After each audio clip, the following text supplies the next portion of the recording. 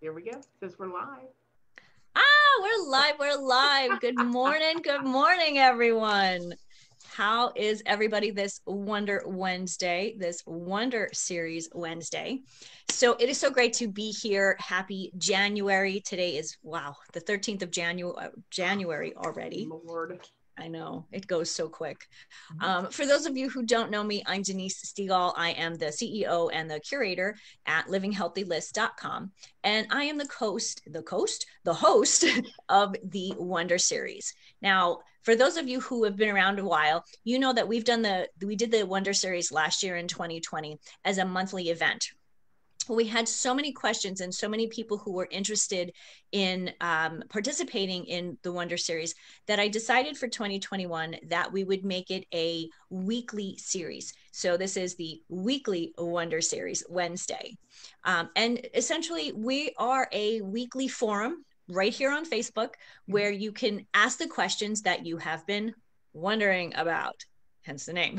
Yeah, there we go. Love it. Wonder Series Wednesday. So each month, what we do is we focus on a topic in the areas of health, wellness, personal development, and fun. Because a life worth living, you have to have fun. So bringing more fun into life. And then each week on Wednesdays at noon Central Standard Time, I invite an expert to join me and answer the questions that you are just, you really are looking for answers to.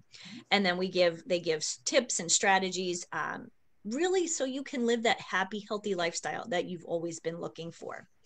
And so since it's January and we're at the beginning of this new year, our topic is basically it is how do I live my best life in 2021, despite what's going on in the world? And I'm really, really excited to have my friend Leanne Pruett here with me today because Leanne is one, she is awesome. Number two, she is the queen of decluttering. And we're going to talk a little bit about decluttering in a little bit of a different way today. So, Leanne, thank you for being with me today. Oh my gosh, Denise, you know how I'm always excited to be with you. We always have such a good time. We I'm do, we very happy do. here. Mhm. It's really great to have people who you work with, who you're friends with, and who you really appreciate. So Yeah. it makes it, it's a job and it's work, but it's really not. It's just a lot of fun. Yes, exactly. Exactly. I love that. Mhm. So let's just start talking a little bit about clutter. We all talk about, oh, we have clutter. What is clutter? Well, Why do you we know, have it? for me, I have kind of a broad definition of clutter. Really, clutter is anything that gets in the way of you, your goals and dreams, what you want to do in life. Now that could be, now of course, when we think about clutter, we all think about the piles in the corner or that cabinet, that black hole cabinet you open up and you're like, oh, or that, or that, like that basement or that attic that it's like just scary when you go up there. And that, I mean, and that is certainly clutter, and that's what I help people really with. That's our entree into getting rid of all that clutter.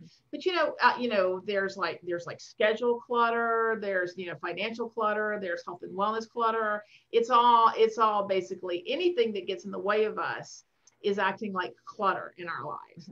Um, and really, when you think about it, like these clutters, it all starts up here. It all starts with like a cluttered mind and a cluttered mindset. So, that's really the place where you want to start when it's time to get rid of those piles of clutter that are stopping you.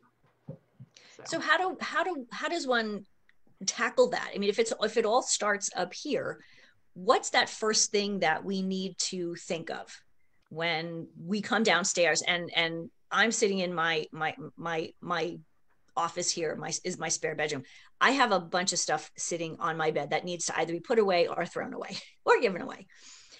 And I do this all the time, it seems, mhm. but yet I still have clutter. What's going on? Well, I think one thing that you need to do is you need to get really one thing, or the first step that I like people to do is like get really clear with what this clutter is costing you, like what it's costing you to see that clutter on your bed. Um, because, clutter is like everything. Everything is vibrational. There's energy to everything.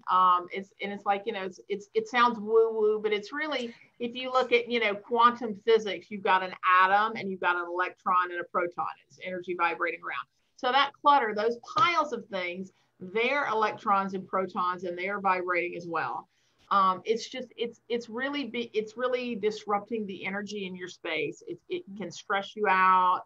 It can cause anxiety, just general malaise, tiredness, all those kind of things. So it's like it has a bearing on your mental health, but it's also, I mean, just some, just as simple as you can't find what you need. Maybe, do you know what's in those piles on the bed? Can you find what's in there? If you knew that there was something there, how long would it take you to actually be able to find it? So it's actually physically stopping you from proceeding with your life the way you want to. So I think the first thing to really do is to, just to begin to start with, to just get clear what the clutter is costing you, what it's actually doing in your space. And then, and here's the thing, if you've got clutter, if your habit is to be clutter, what it is, it's a habit. We have good habits, we have bad habits. Everything we do, like our subconscious mind runs about 95% of what we're doing. So most of the time, we think we're all, here and present and doing what's going on. But most of the time it's a loop, something running on our subconscious mind. And it's habits. It's like our subconscious mind has all these habits that it has us do. And if you've got a habit of being cluttered, then the thing you want to do is we want to replace that with a different habit. And so that you have a different relationship with clutter. And it's you really got to get into when I say your mindset, into your subconscious mind and kind of reprogram it so that your relationship to clutter is really different. And we'll get into a little bit that a little bit more in a second. But I think it's interesting when you brought up, quantum physics and the vibration. And I know with so much of the stuff that I read, we talk about the universe and we talk about vibration and, kind of what you bring in, how that affects you. And I never really thought about it when it came to the clutter. And of course, I'm looking over at the corner and I also have a pile of clothes that actually were on my trip. I wore on my trip to Florida, but they're still sitting there. And the question, of course, is, do I put them away? Do I go through them? And I never really thought about how that energy affects me physically. Right. That is a piece. We think clutter, we just think it's just piles of stuff, and that's kind of where it ends. So realistically, there's a lot more to clutter than meets the eye, so to speak. Oh, heck yeah. Oh, well, there's a huge bit more to clutter than what meets the eye. Because if you think about it, I mean, if it were just a matter of you got stuff, you got too much stuff, get rid of it, we wouldn't have the clutter problem that we have in the United States and the world today. There's clearly so much more going on with clutter than just piles and getting rid of those piles. What do you think, in your humble opinion, what's the number one thing that we're struggling with that is causing us to create this clutter in our world, in our lives, in our homes, and apparently in our offices? Yeah, in our offices, yeah.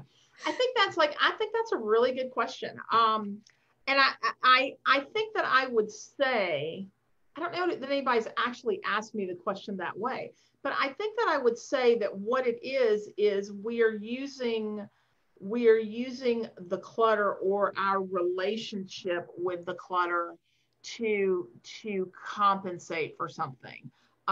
It's either, we're looking at past and our it's like, oh, maybe we have things in our life we think, oh, this reminds us for stuff this reminds us of better times, so we're not present in the future, we're looking past. Or if it's something that we think, oh, we may need this someday, I can't get rid of this, what happens? It's like it's fear of the future. So it's almost like, guilt or worry or fear. It's looking towards the future, or looking towards the past and not being present with where we are right now. It's almost like a crutch for us to, it's like some kind of, it's like a protection mechanism, something like that, with something that we haven't dealt with from the past, or something that, with our future focus. Does that make sense? That does, Leanne. It actually, it's interesting because I know so often in health and wellness, one of the things, especially when it comes to personal development, we're constantly talking about being in the present, being in the moment. And that, of course, is, what meditation is about, and Yeah. sitting quietly and meditating, and how that is helps us to actually just Right. be right now. And if we're looking back and we're looking forward, then what's happening now? We're never really You don't know. in the now. And Right. so the clutter, that actually makes a lot of sense, because I know I've said this to myself, looked at a pair of pants, I'm like, oh, they're a size 2. Yeah, no, I've never actually had that exact problem, but maybe a size 10 or 12. Yes. Wow, sizes are kind of weird right now. I mean, Yeah. I literally, in my closet, they go from a size 2 to a size 8, and it's like, Yeah. okay, which one are going to fit? But let's be real. I'm at 49 and almost 50. A size 2 is probably unrealistic. I don't want to work that hard. Well, and I'll tell you, you mentioned the clothes and the sizes and having the sizes in your closet.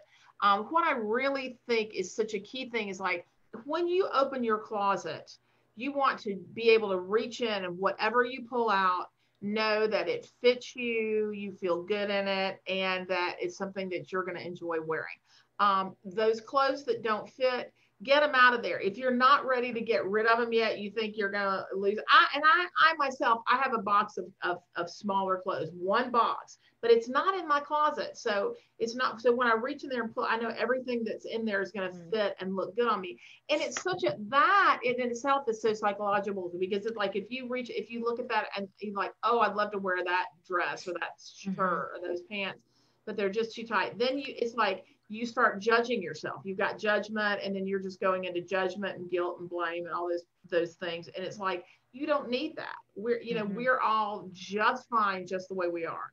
And we all deserve to have clothes and to feel good in our clothes and have it fit. Which again goes back to, it really does go back to mindset, which you said earlier. Yes. And I think most of us just really think of it on a very physical level.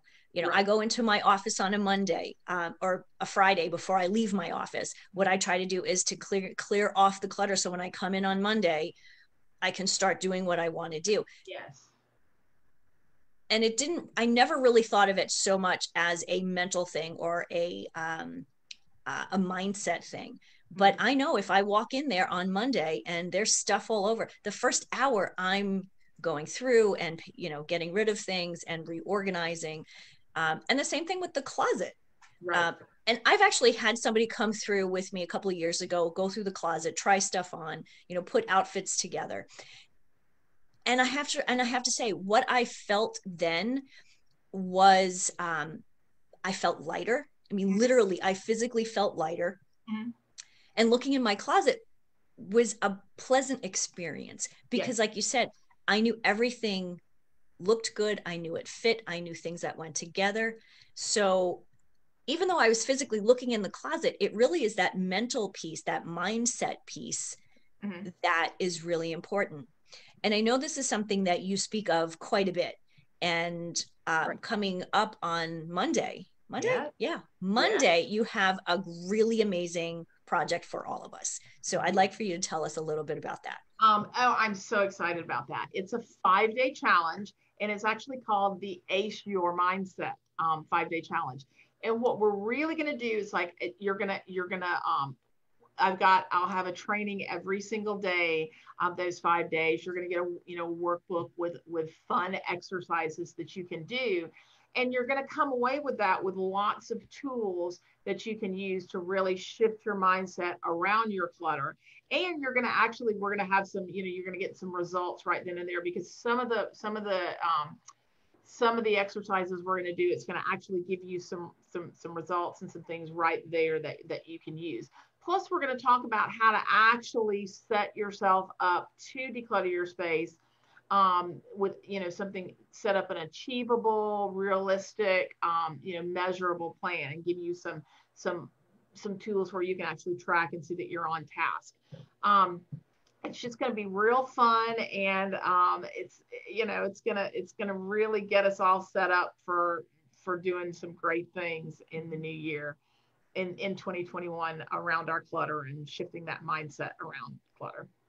And really, when we think about it, for this next year, if we want to make 2021 our best year, no matter what's going on, it really needs to start with our mindset. And those small things, a 5-day challenge, we start with a 5-day challenge. What's the next thing we can accomplish? Exactly. So I'm really excited. Of course, I've signed up.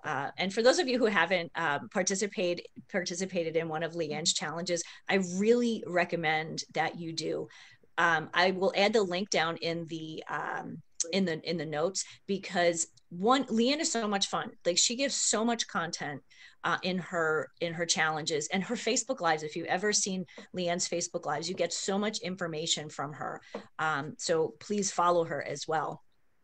Is it at let'saceyourspace.com or aceyourspace.com on Facebook? Well, on Facebook, it's a long number because I haven't changed it yet, but you can find my business page at let'saceyourspace.com, and then that will get you to you can actually look for you can Google the Let's Ace Your Space. It's a private group. So you've got a couple of questions that you'll need to ask before we let you in. But we have such fun over there. So it's a really good, really dynamic group. And we ace your space. That's what we do. And every day in that group, it's really a group that has grown over the years, since you and I have known each other. And again, the content, and what I'm always amazed by is you might ask a question, or you might have some great information, but the other people in the group really do participate and really comment. And so I think if we're ready to ace our space in 2021, ace our mindset in 2021, this is a great place to begin. Any last thoughts, tips that you can give us? If I guess the question would be, okay, before we go, what's the one thing? And of course, the one thing we want you to sign up for the challenge. Yes. Aside from that. Yes, sign up for the challenge. Yes. So I'm actually going to give you 2 quick little things to do. First of all, kind of going back to that mindset. What I want you guys to do is I want you to really envision, if your goal is to declutter, whatever clutter is in your life. If you've got a cluttered space, if it's a financial goal, if it's a health and wellness goal, whatever it is, I want you to really visualize that decluttered space, your decluttered finances, your decluttered health and wellness, your decluttered space, and really create that vision for yourself. Make it a juicy vision, put in as many sensory inputs. What are you seeing? What are you smelling? Are you smelling flowers? What are you tasting? Maybe you're drinking coffee in your nicely decluttered living room. What are you hearing? Maybe you're hearing your friends come over and say, your space looks so great. Or maybe you're listening to music and sitting in your nice, clear living room. Anyway, make it as sensory as you can. And I've talked about, like your space, but on any goal you have. And really get emotionally vested in this vision, because that's going to help pull you towards it.